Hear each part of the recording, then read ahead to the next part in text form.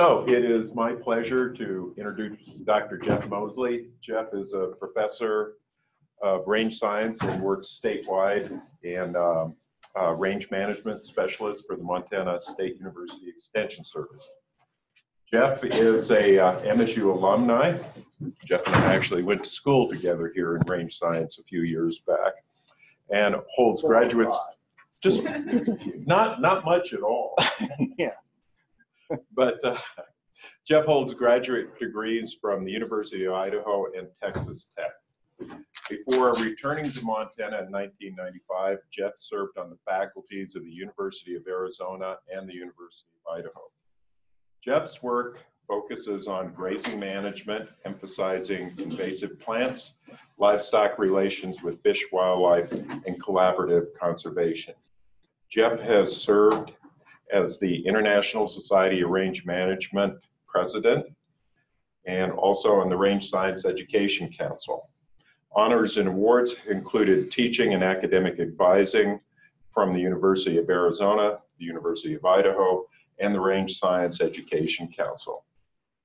Jeff received the Visionary Leadership Award from Montana State University Extension, and in 2012, Jeff was named as a fellow of the Society for Range Management.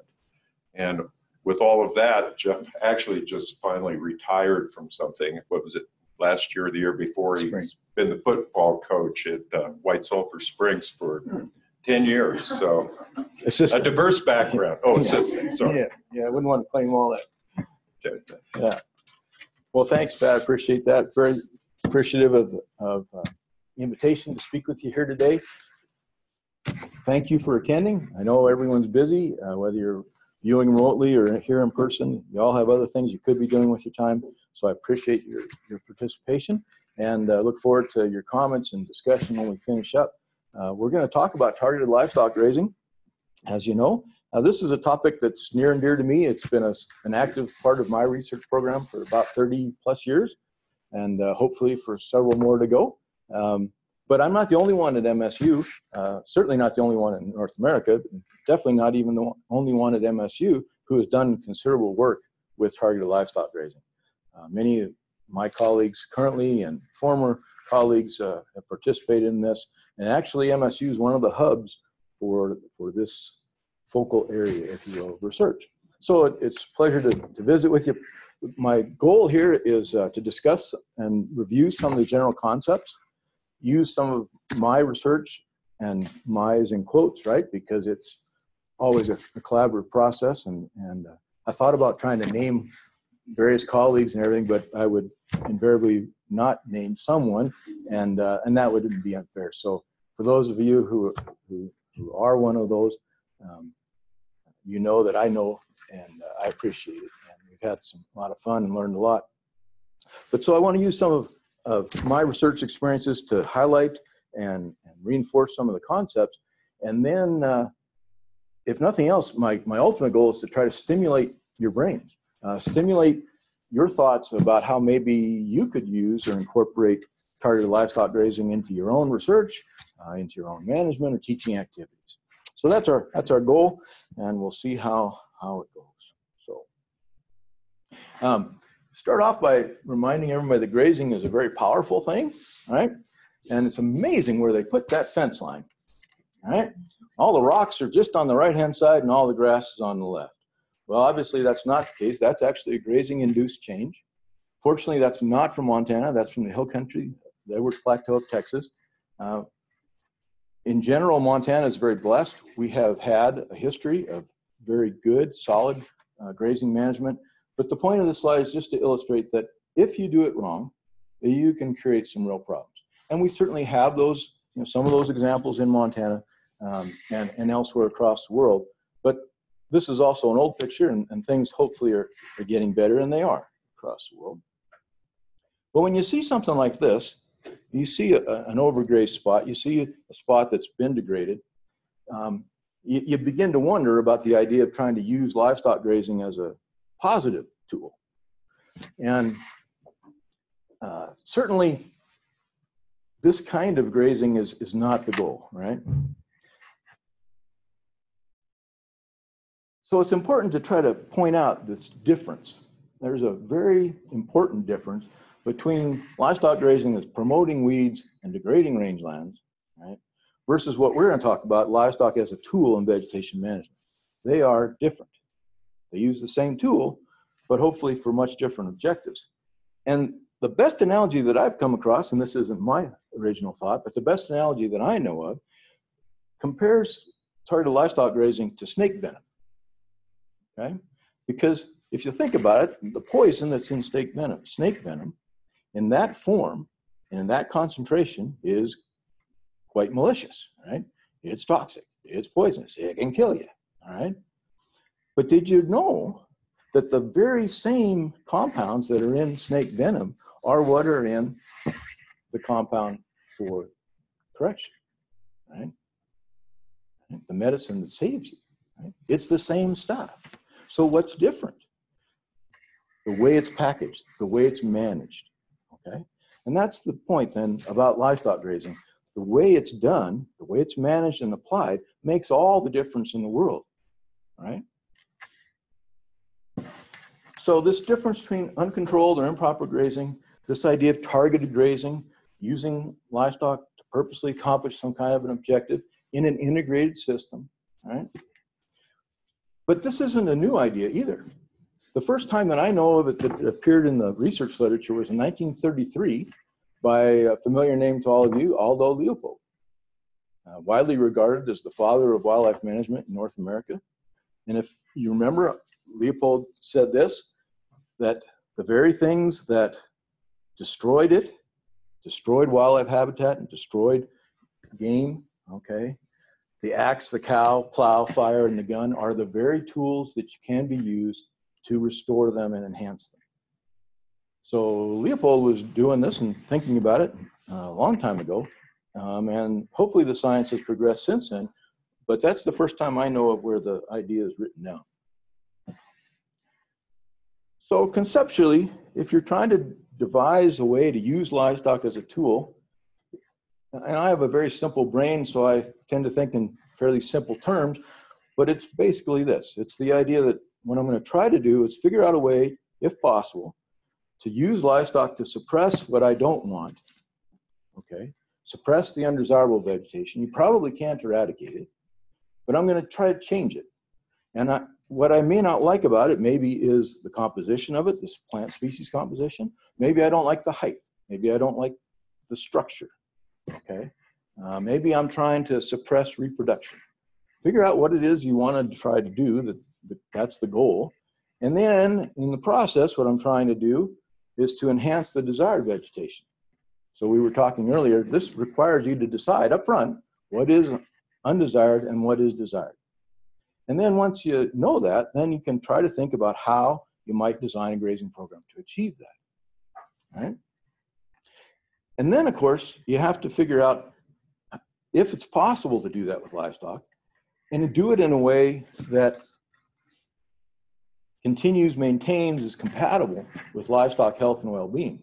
For example, if the target plant that you're trying to suppress, the undesirable vegetation, is a poisonous plant to a certain species of livestock, probably not going to be a very good match, right?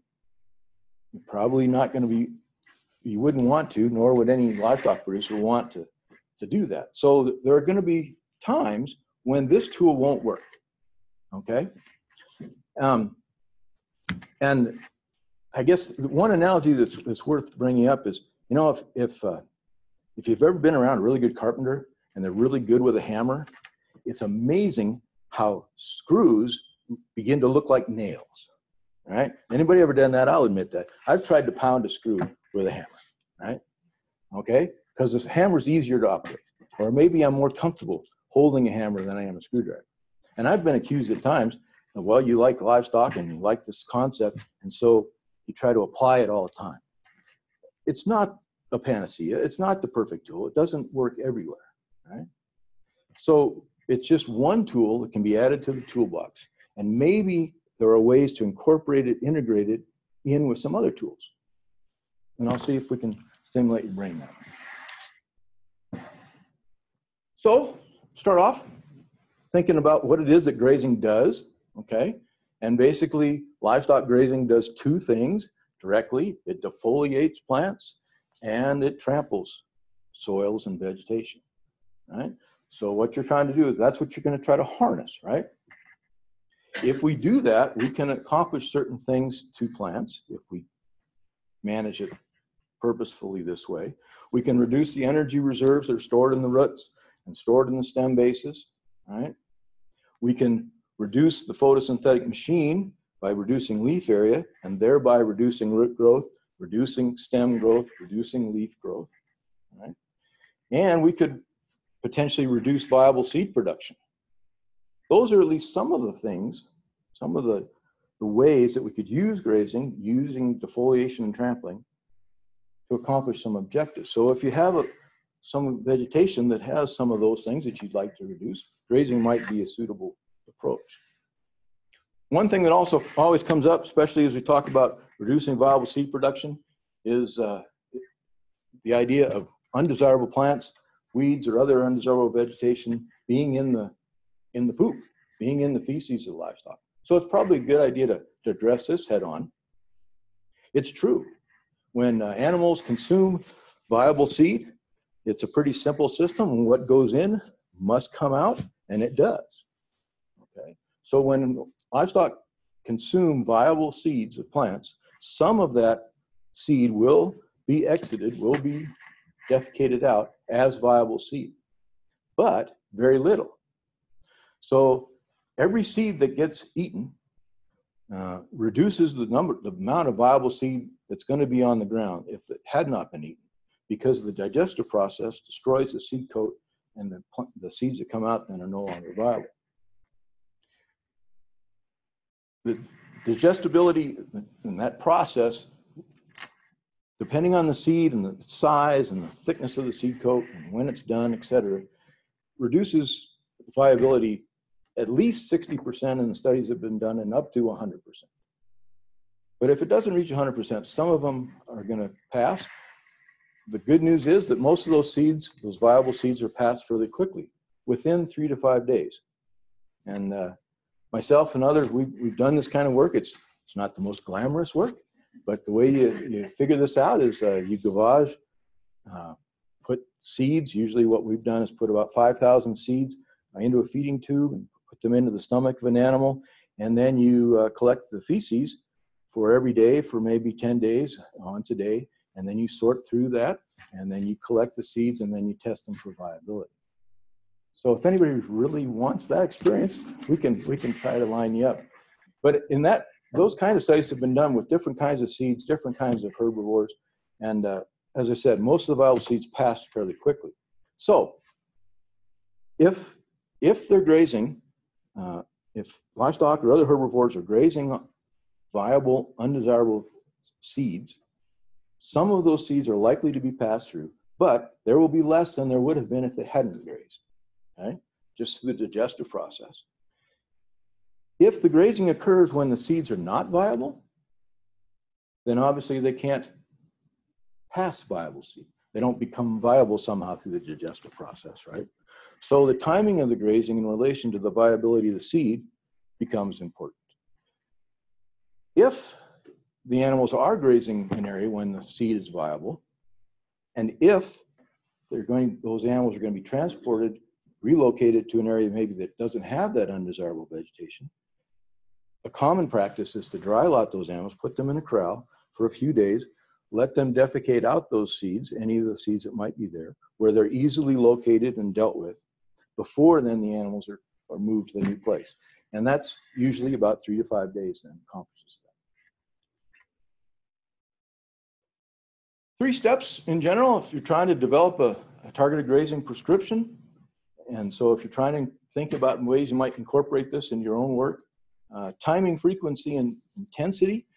When people talk about grazing management, that's the items, those are the things that you control in grazing management, that you manage. The timing, when the grazing occurs, the frequency, how often it occurs, and then the intensity, how intensively the defoliation is. Those are the things that you're really managing. And so the first step is to figure out what's the best time to do this to put pressure on the target plant.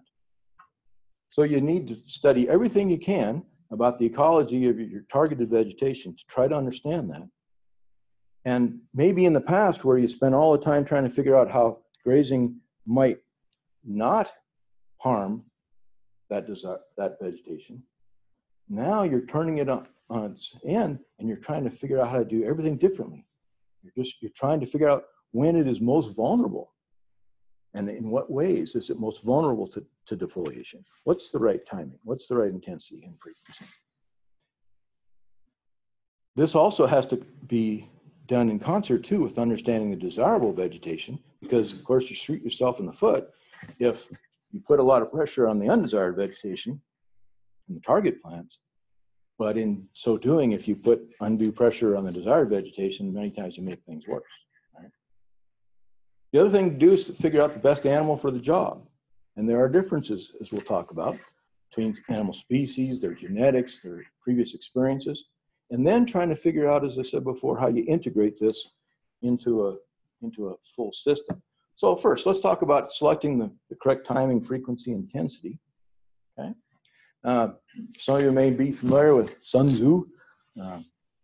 He was the Chinese warrior general who came up with this idea of know thy enemy. And so in a lot of weed work and other things, knowing thy enemy kind of sums it up well. Now, and every good football coach understands this, right? You spend weeks studying game film, trying to figure out the weakness of an individual, an individual player or a team. The same thing goes. You study the ecology then of the plant and the system, the plant community that it's in, trying to understand it completely. And then you try to identify its Achilles heel. You try to identify how you can best suppress it and in turn best benefit the others. So in general, you're trying to figure out when those plants are most susceptible, but they also have to be relatively palatable, right? In order for the animals to consume, because we're relying on that largely. Sometimes we can use just trampling. We want to try to do this at a time when, and frequency and intensity, when the desired plants will not be harmed. Right? We're trying to shift the competitive advantage to what we want away from what we don't want. And then keeping in mind that the intensity is important, that we can't overdo it. And for most of the grasses that we have in Montana and for most of North America, if you can leave a 3 to 4 inch stubble at the end of the grazing that occurs during the growing season, those plants are quite sustainable. Those plants can handle that. In fact, if you think a little bit anthropomorphically for a moment, the plants really don't care how much vegetation is removed as long as there's a minimal amount of residual to carry on and function. And that minimal amount is about 3 to 4 inches for most of our desirable grasses. If it's done during growing season, if it's done in dormant season, it can usually be hit or grazed a little bit harder. So palatability plays a big role in this as well, though, because animals are not robots. They make choices. So this becomes one of the fun things about using livestock as a tool, is that they have brains and they have physiological systems that affect what they do, unlike more mechanical methods or chemical methods. And maybe the best way to think about this, to remind you, is to think about that buffet line, right? So you're visiting Golden Corral in Billings, and you go in there, and I can tell you that I prefer steak, all right? If there's steak on that line, I'm going for the steak, all right? That becomes my preferred food, but it's all relative, right? So let's pretend for a moment that, I don't know, Billings senior football team just got home and they went through the line ahead of us and they took all the steak away. And now all that's left is chicken and Spam. Well, I don't know about you, but to me, the chicken's looking really good now, whereas before I disdained it, right? So all these things are relative. So it depends on the plants that are there, how palatable they are, how accessible they are, what time of year is this, what other competitors are there. It's a fairly complex system. And then we need to be cognizant of the animals we use to try to accomplish the tool. So one of the first places to start is to think about their natural habits. The bottom line is that livestock and most any herbivore can eat most anything, but they are naturally designed to have natural tendencies to eat certain things. And some of them are more plastic in their diet selection than others, okay? And again, so for example, let's start at the bottom and talk about a roughage feeder or a herbivore that tends to eat a lot of grass. So bison would be this, cattle would be this, right? But there are places and times of year in North America and in Montana when cattle eat very little grass. They can sustain themselves. The whole range livestock industry in the state of Nevada is built on eating sagebrush, right? And other salt-bearing shrubs, which they do quite well, right? But given to their own volition, they're built, if you will, so that roughage feeders, cattle, bison being two common examples, tend to eat a large amount of grass with the green. Somebody not don't want to show up.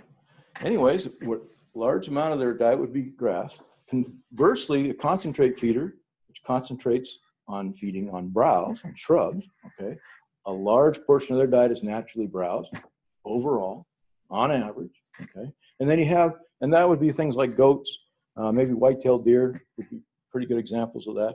And then you have some intermediate feeders that tend to eat a little bit of each. And again, those are fairly plastic, but sheep, pronghorns to some extent, elk, good example, tend to be in the intermediate feeding category. So selecting, you can start there to figure out which animal best suits your goal. If you're trying to, in other words, if you're trying to suppress shrubs and trying to reduce the shrubs, right, and you're trying to do that through defoliation or stem eating, browse eating, then you probably want an animal, or at least think about an animal that tends to do that. So a goat is a great example. Now, can you do it with cattle? You bet. You could, but it's going to be more difficult. And maybe you can only do it in certain times. You're going to have to make other allowances. So you can start here. But there are major differences between individuals within a species. When we take a look at, say you look at a group of sheep, right? And to us, maybe they all kind of look the same, right? Right, there's Dolly. I mean, we're looking for Dolly. Have you seen her? Okay, well, she's, about 100 pounds. She's got white wool, black hooves. Pick her out, right? And maybe the other sheep can tell you who Dolly is, but unless you speak sheep, you're going to have a hard time figuring it out. But yet, when you study these animals, you realize that they have vast individual differences. Here's the results of one study done by Fred Provenza, who's professor emeritus at Utah State and now a Montana resident. But he studied blackbrush in Utah, and he was looking at a herd of goats, okay? And the intake of blackbrush is shown on the left there, on the vertical axis. And he found that 80% of the goats were eating very little blackbrush, okay? But there were 20% of goats in that same herd, their diets contained a lot of blackbrush, right? So there's something different about the goats in the same herd, even though they've been reared in the same environment and had all the same genetics.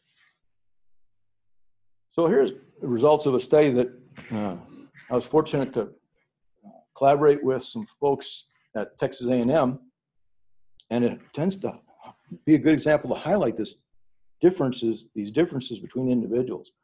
So it started out in Texas. They were using goats to try to browse juniper, okay, an undesirable shrub once it gets pretty thick anyways. And over time, they kind of noticed that some of the goats were eating a fair amount of juniper and some were not eating very much. So they actually started to quantify this. And they did this by looking at the feces and using different techniques to quantify the percentage of their diet that was juniper. And they were then they crossed those animals, they selectively bred those animals, and they developed two subherds.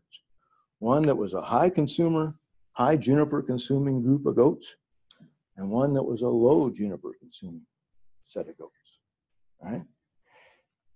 And this was heritable, okay? We still didn't really understand how, okay? But after several generations of this, it's obviously heritable. So we did this study looking at one of the terpenes that's inside juniper that tends to be a toxin. It tends to limit intake. And if you look, so the red is showing the low juniper consumer goats. Okay, so this is, it almost appears backwards, but the low juniper consuming goats have the big red part. The high juniper consuming goats have the little blue part. Okay, and the reason for this is on the left hand, the vertical axis, this is the plasma concentration of the terpene, camphor, that we were looking at. Okay, so what happened is after we would inject these animals, okay, with a concentration of this toxin, you look, this is showing the levels in the blood. And the low juniper consuming goats, the ones who didn't eat very much juniper, they ended up with quite a bit, a very high concentration of that toxin in their bloodstream. Makes sense then that they were averse to it, so they didn't eat it. Same goats, except they've been selectively bred over time to the high consumer goats, high juniper consuming goats in the blue, showing that what happens when they ate the same juniper is that they didn't get that same response because their blood never picked it up. It was never absorbed. And although we haven't been able to complete the research yet to maybe definitively say, it looks pretty true, pretty accurate to say that what's going on is that the toxin's not being absorbed through the epithelial cells in the small intestine. And it's been kind of fun talking to some folks in the medical community. This is the same thing that goes on with cancer drugs and the same mechanism that frustrates cancer doctors, because they can give a drug to folks to try to combat cancer, and some people absorb it and it works, and some people don't. And what it looks to be is there's a mechanism in the epithelial cells in the lining of the small intestine called efflux transporters, and they essentially block certain compounds. And we all apparently differ, just like these goats do, in which efflux transporters we have to combat different compounds. And what's happened is that these juniper consuming goats, high juniper consuming goats, have the efflux transporter that blocks that particular toxin. So they don't absorb it, they don't get any negative feedback, they eat lots of juniper. Right? But this idea then, this genetic variation, to me is very exciting, because this is probably the future as we look to try to use targeted livestock grazing to accomplish different objectives. The genetic makeup of those animals offers us tremendous potential, where you could, in this case, have a marker where you wanted to select out a set of goats that had that gene, that had that ability, that particular efflux transporter to block that toxin. Then you wouldn't have to wait years of collecting poop and breeding, right? You could just take a hair sample, test the DNA, identify it, and you could, I mean, hopefully your brains can just go wild thinking about the genetic potential there. And then figuring out how to incorporate this, once you figure out the timing, the right intensity, the right frequency, and then figuring out how to incorporate this and the right species of animal into a bigger picture.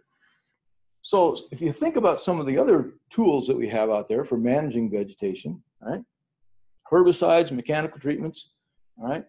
One thing that's been proven is oftentimes if you follow up one of those with targeted livestock grazing, you get a synergistic effect, okay?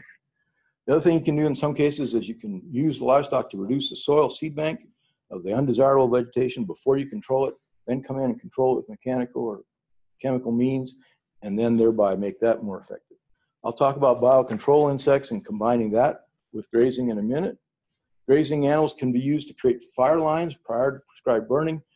A lot of people have used prescribed grazing, targeted grazing, to depress or to limit wildland fuel as well. And then a common use of this tool is to use the animals to revegetate ground that you maybe can't get equipment on. You can't get a seed drill on, or you're trying to reduce the cost. So by broadcasting the seed and then following that up with a trampling treatment from livestock to increase the soil seed contact is a proven tool. Oh, I mentioned this idea about trying to combine targeted livestock grazing with biocontrol insects. So I'll try to go through this pretty quickly, but there was a lot of concern about this in Montana. Montana, as you know, has a long and wonderful history, tradition of using biocontrol insects to suppress noxious weeds in our state. And so if you've gone through all that effort and time and money, the last thing you want to do is introduce another agent, such as targeted livestock grazing, that might somehow, interfere with those biocontrol insects. So a lot of folks that had biocontrol insects out were leery about using livestock grazing. So we were asked if, what's the potential? Because it kind of makes sense that there's a potential for additive effects, right? I mean, I think of it in terms of the double or triple whammy, where you get the above ground defoliation by the livestock, maybe you get some root damage inflicted by the insects, and then if there are some seed head feeding insects, you can try to get that triple whammy. So we did a study, and we used the operative word, but we were looking at spotted knapweed, and if you're familiar with these are kind of the three most effective prime biocontrol insects that we have in our state for biological control of spotted knapweed. Cyphocleonis works on the roots. The larvae eat the root centers. Agapita also works on the roots, but it works on the outside of the roots, cortex, and then Laurinus eats the seeds and makes them unviable when you're developing seed heads. So these were all on a site. And what we did then is superimpose targeted sheep grazing. So across the top there, biocontrol insects only, biocontrol plus sheep grazing in July, biocontrol plus sheep grazing in August. And then looking at the total seeds, and we kept track of the total seed production. This is in number of seeds per meter squared. And you can see that those differences are real, okay? The biocontrol insects, even with all that great work they're doing, there were still 500 viable seeds, or total seeds, per meter squared. And that number was reduced significantly by combining the targeted sheep grazing in July with the biocontrol insects, and significantly reduced even further by combining it with sheep grazing in August. Without the biocontrol insects, the seed production is around 9,500 seeds per meter squared. So the biocontrol insects were doing a bang-up job. They took it from 9,500 to 500, okay? But they didn't get it below the threshold. The threshold to sustain itself, for that population to sustain itself, of spotted knapweed, is about 160 seeds per meter squared. So even though they took the biocontrol insects alone, took it from 95 to 500, 9,500 to 500, they're still well above the 160 threshold. So the spotted knapweed community just kind of shrugged that off and kept on rolling, right? But when you get in this case, the quadruple whammy, right? You have the Agapita, Cyphocleonis, Laurinus, and targeted sheep grazing, you can get that total seed number down below the critical threshold and actually make some progress. But total seeds really aren't the picture that you need to try to keep track of if you're doing this kind of work. It's the viable seeds that really matter. So you need to take it to that next step, in my opinion. And the results are even more striking, that the viability of the number of viable seeds is being reduced dramatically by incorporating the sheep. And then does it matter in terms of the density of the plants? Yes, it does. It tracks all the way through. You can dramatically reduce the number of seedlings and juveniles of spotted knapweed. And so we were able to conclude that you could apply the targeted sheep grazing either July or August. It was more effective in July. Together, you'll have 96 to 99% fewer viable seeds than you would if you used biocontrol insects alone. And the end result is that you can actually reduce the plant density of the spotted knapweed. And you didn't harm, we did not reduce or harm the population of the biocontrol insects. So it really is possible to combine those in a synergistic or an additive way. Let me just show you a couple of other examples real quick of people that are using targeted livestock grazing across North America, and some of this is from our own work. But one of these areas is with cheatgrass. Cheatgrass is an amazing plant. You just about have to bow down and pay it homage. I mean, it is an incredible foe, but know thy enemy, and it has one weakness. Although it produces a lot of seeds, it is really efficient, and almost all those seeds germinate every year. So the soil seed bank carryover of cheatgrass, that's its Achilles heel. If you can prevent cheatgrass from producing viable seed for 2 to 3 years in a row, you can eliminate. Right? Now, of course, you always got other seeds coming in, right? But you can reduce that soil seed bank to near zero. Right? And this is not new technology. It was actually worked out in the 1940s in Michigan. And it was published in 1940. And what people tell me, and we can figure out, is that people went off to the war, World War II, came back, herbicides became the big thing, and that technology of using livestock grazing controlled cheatgrass, which was initially figured out in alfalfa fields in Michigan, disappeared. In the last 20 years, it's kind of been resurrected, maybe 30 now, I guess. But the idea is you have to defoliate it once. It will try to reinitiate and produce viable seeds again, so you have to come back again 1 to 3 weeks later. You need to get there before the seed heads start to turn purple. Even though those seed heads are not quite mature, the seeds in there are already viable. So if you don't make it back, you didn't really accomplish anything. And the cheatgrass will typically try to produce another round of a seed head, but those seeds are typically not viable. But you got to get it at least twice. And if you don't, if you want to practice or play this at home, just pick out a piece of cheatgrass and use a weed whacker. And within 2 to 3 years, you should have to go find another spot. So cattle, sheep, this is cattle grazing. Yeah, cattle and sheep have been used this way. Mm-hmm. And another fascinating thing about cheatgrass is that it produces its own perfect environment where cheatgrass can germinate in its own mulch. It doesn't have to have soil contact with mineral soil. And so one of the things cheatgrass does is it builds up the mulch, preventing desirable seeds from being able to reach the soil contact. And then it just kind of perpetuates itself by, it can germinate, it can grow, right? So some people have actually used fall grazing to reduce the mulch, and they're actively doing this in Nevada, and it's working very well. Just some more examples. Leafy spurge has been attacked with targeted livestock grazing for many, many years in Montana, okay? The idea is to try to prevent it from going to seed and removing the yellow bracts of the flowers. The seed's not viable at that time. And if you do this repeatedly, research has shown that after about 5 or 6 years, you get dramatic reductions in leafy spurge. Just to illustrate this is one spot over outside of Deer Lodge on the left showing leafy spurge, that yellowish, greenish plant. If you look closely in there, you can kind of see the sagebrush plants. And then after 6 years of sheep grazing, targeted sheep grazing, purposely designed to reduce the leafy spurge, it looks like it is on the right. Here's another example, same county, Powell County. Again, 6 years in sagebrush steppe, reducing leafy spurge. So it works on a landscape scale as well as in small plots.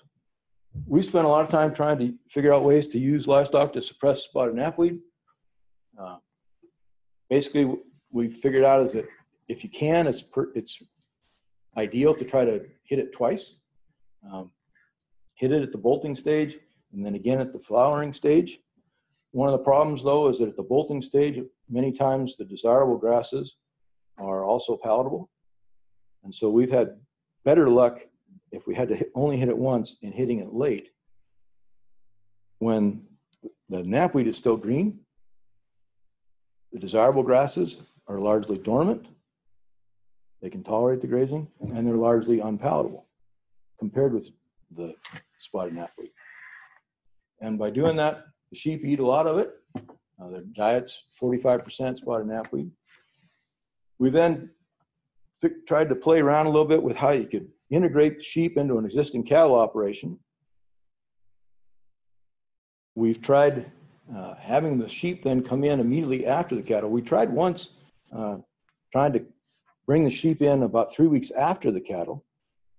We let the cattle have first choice because there was a lot of concern about the sheep eating cow grass.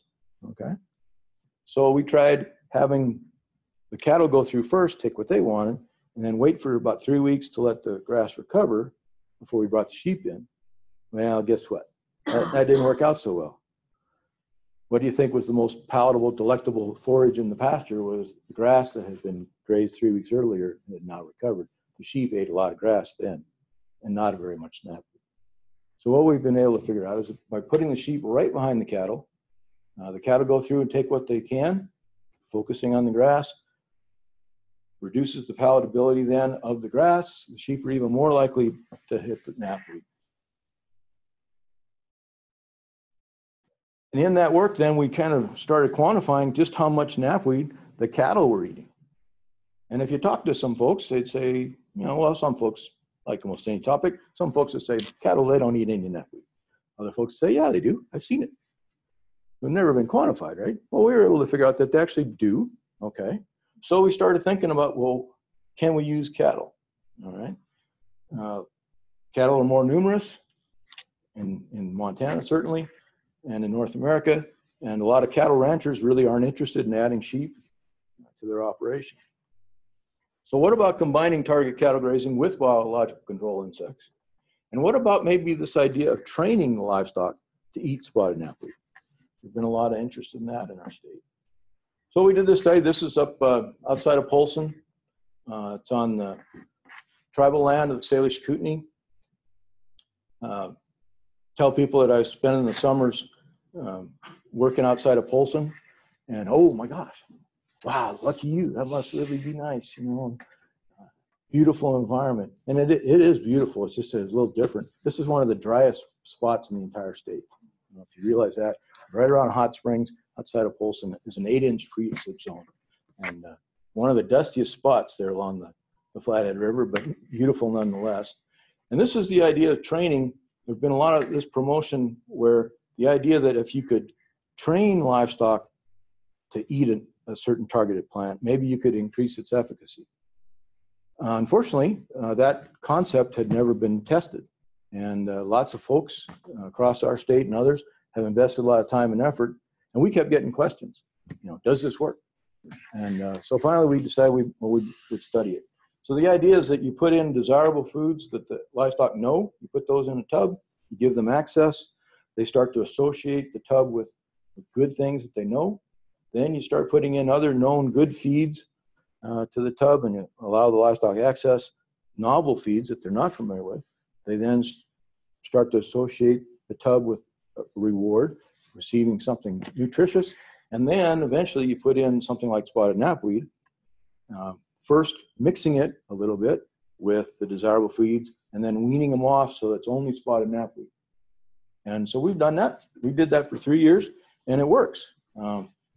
Maybe difficult to see, but there's one of those heifers there with spotted knapweed hanging out. So did diet training work? Not for us. So people ask me now, does diet training work? All I can tell you is the only research that I know of is ours. And all I can tell you is that we tried hard. We tried to do it very well. We tried in three separate cases, with 3 separate sets of heifers.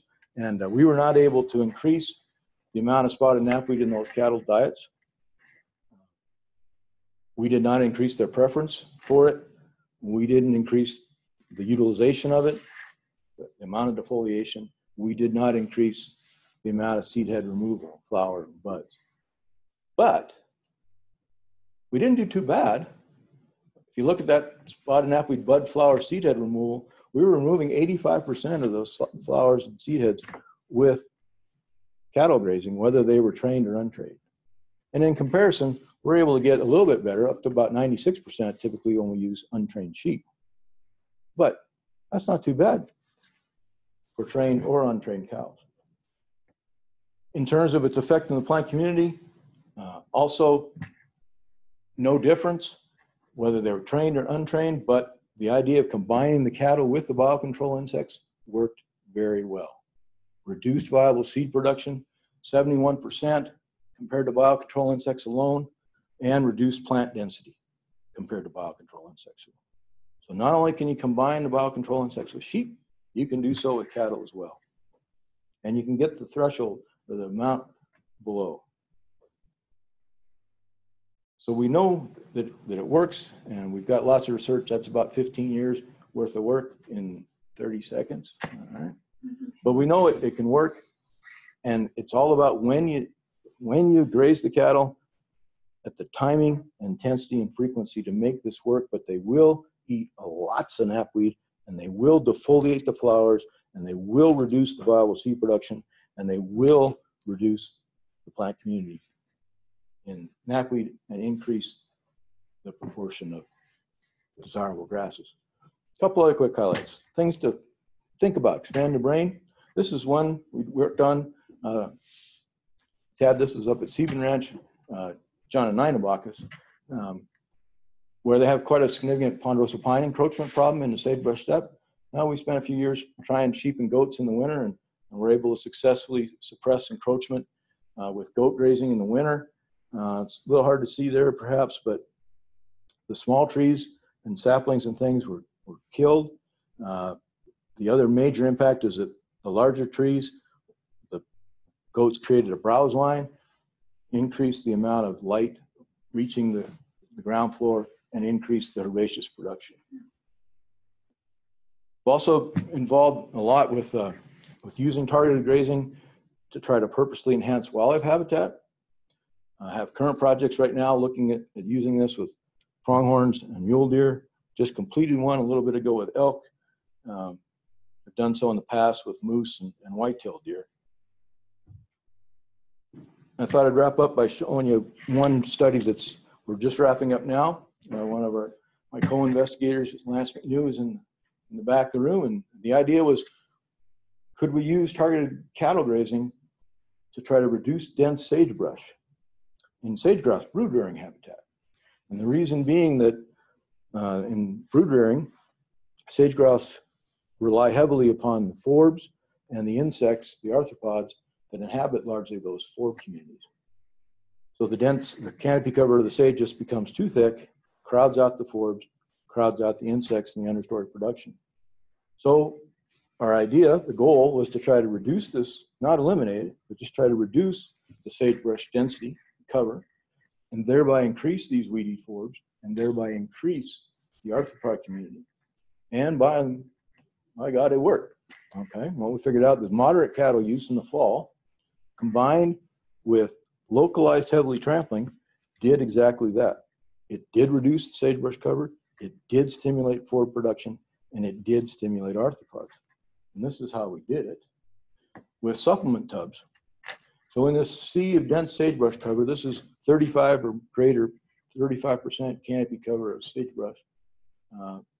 The preferred level for sage grouse and brood-rearing habitat is 25%, clearly too dense. By locating these tubs strategically, they would concentrate mostly trampling. Cattle weren't eating very much of the sagebrush. And there in the top left, you can see what it looked like before we started. And then what we tried to do, we were sculpting the landscape by just setting these tubs wherever you would like. Okay, you can localize the trampling disturbance. And by doing it in the fall, when the plants are largely tolerant of any kind of trampling or grazing impacts.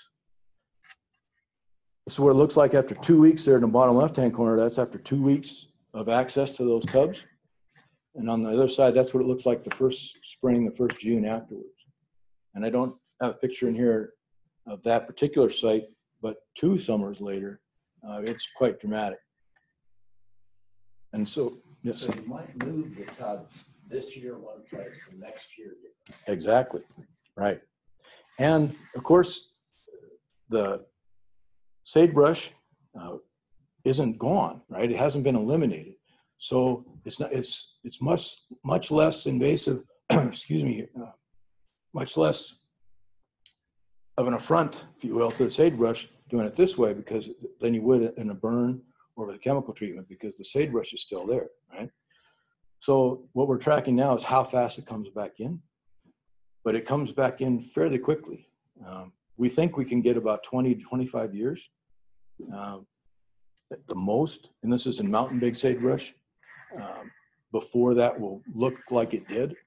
But then, like you said, by moving those tubs around, you can sculpt the landscape. You can create whatever heterogeneity you want, wherever you want it, in proximity to whatever cover or other habitat attributes you might want. And just by concentrating the livestock, no herding, just using tubs. And it worked. For those of you who maybe have worked down south a little bit, this is a real common approach to quail habitat in Texas. And that's where I stole the idea. This is then the idea that in a sea of sagebrush, you can create little pockets of biodiversity, of prime food habitat for sage grouse, while leaving them the access to cover. So, if you're interested in learning more about targeted livestock grazing, there are lots of sources out there. One of these, there is a website, Society for Range Management maintains a targeted grazing committee, and they have a website that has lots of information. There's actually a book, this Targeted Grazing Handbook, was published in 2006. I have 2 chapters in there, and several folks here, including Pat, who's an author of another chapter, and others at MSU. And right now, my co-authors and I were in the final throes of finishing up an invited synthesis manuscript in rangeland ecology and management, which should appear in 2019. At least that's what I'm telling my department head on my productivity report. So again, questions, discussion in the time we have left about this crazy idea of using livestock as a tool.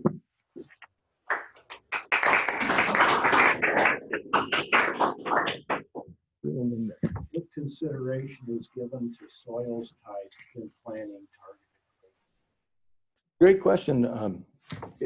If you weren't able to hear the question remotely, question about the soils and what effect soil type might have on where it's most applicable and things. It does enter into it. So it kind of depends what you're trying to do. One thing we found, excuse me, is that the trampling impact on sandy soils, as you might expect, sandy soils not having as much structure, can be excessive, or it can be greater. And that can be either a good thing or a bad thing, depending on what you're trying to stimulate. But the trampling impact is greater the less clay there is in the soil, right? In terms of, there are also impacts in terms of nutrient cycling, in terms of carbon sequestration that revolve around the grazing. So, I mean, it's complex, but it's another thing you need to think about what it is you want to do. You know, we were talking earlier that maybe the most difficult part of this is like with any kind of habitat modification, you have to decide what you want. And what we've been able to show, and others, is that there often is a way to get there with livestock. Okay, not always, and not always the appropriate tool. But if you tell me what you want, with a little bit of research money maybe and some time, we might be able to figure out how to do it. But what is it that you want? Are you trying to increase soil organic carbon? Are you trying to increase nitrogen mineralization? Are you trying to increase infiltration? You know, all those things have trade-offs. I was curious, for many of the examples, what you've used to concentrate the herds, are using electric fencing or herders or a combination of both, and then also with that, for density, are you going for a certain like amount of pounds per acreage, or are you just monitoring to determine the effectiveness of a certain concentration of animals at a site? Okay, great question. So in terms of animal density, so we've done this on small plots, and then we've gradually moved to landscape scales. And fortunately for us, it's worked. So our smaller plots are fairly large in terms of we don't do things in real small spots, but like 5-acre pastures. And then when we've expanded that into landscape scale studies, it still worked. You do need to be able to get the animals where you want them, though. So that could involve, temporary fencing. It could involve supplementage. It could involve herding. Those have been used in some cases, but they're not always necessary. And then I'm trying to remember the second part of your question. Yeah, The density, yeah. So what we've typically done, okay, you can make your best guess on the stocking rate and the amount of days and the amount of animals based on published guidelines and things. But ultimately what we focus in on is the desirable vegetation. So we have a target of how much we're trying to decrease sagebrush height or sagebrush cover. But more of our focus is really on the desirables, because we don't want to, as I said earlier, shoot ourselves in the foot. Okay, so we keep an eye on the residual amount of the desirable vegetation we're trying to benefit, more so than we look at how much we're depressing or defoliating or trampling the undesirable. And that's worked out really well, because anytime we've goofed, anytime we've gone more excessive on the desirables, we've paid for that. So that's one thing we try to do, is identify what, given the timing and the other plants in the plant community, how invasive other plants might be in the community, what are other threats, all that kind of stuff. Identify what the threshold should be for the desirables, and then not exceed that. And that's worked out pretty well. Ranch operations are as variable maybe as the livestock population, conditions and composition. So I'm wondering if you could speak to the types of operations that are in the best position to take advantage of these kinds of tools, and or where there is a real friction between conventional operating practices and some of these. Well, so looking at the opportunities and challenges of integrating this kind of an idea into existing operations, the operations who are the most apt to incorporate this are going to be your better operators who are looking for opportunities. Okay, because it does take an elevated level of management, right? Some folks are not in a position to be able, or don't desire to do that. That's okay, right? I work in the ranch community every day, and I understand people are people. And the last thing, I never tell anybody what to do. Somebody asks me what they could do, and I help them work through the options. But I never tell anybody what to do. That's completely disrespectful. And I don't question anybody's motives. But I do know that people are people, and people have differences, right? Typically, though, to answer your question, the ones who are more interested in taking advantage of these opportunities are operators who have better control. So maybe they're fortunate that they're not pulled away by an off-ranch job, right? Maybe they're fortunate in their labor situation. Or maybe they still have a high school kid at home, right? I've seen some of this done, the 14-year-old kid who's always spending time going to football camp in the summer maybe needs to spend more time on a horse herding those livestock around, right? I mean, it just depends. Other folks don't have that opportunity. So, there are some folks who are in this in the contract game, in the contract grazing game. And this is an opportunity that's expanding in our country, where people are being paid specifically to accomplish an objective, both on private and public land. Not sure how big that's ever going to get, but it is an emerging industry. And those folks that are getting paid specifically to do it, have to be on top of their game. They have to be, they're the ultimate practicing applied ecologists. I mean, they have to be an expert in animal husbandry. They have to be an expert in plant ecology, and they have to also be an expert in publicity and personal relations.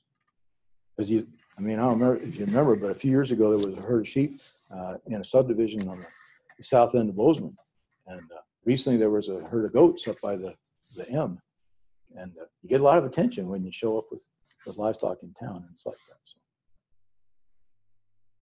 How often do you have conflicting targets on the same ranch. Would that ever happen at Livestock? Yeah, okay. So what do you do? Does it ever happen when you have conflicting vegetation management goals? I'd say every time, okay?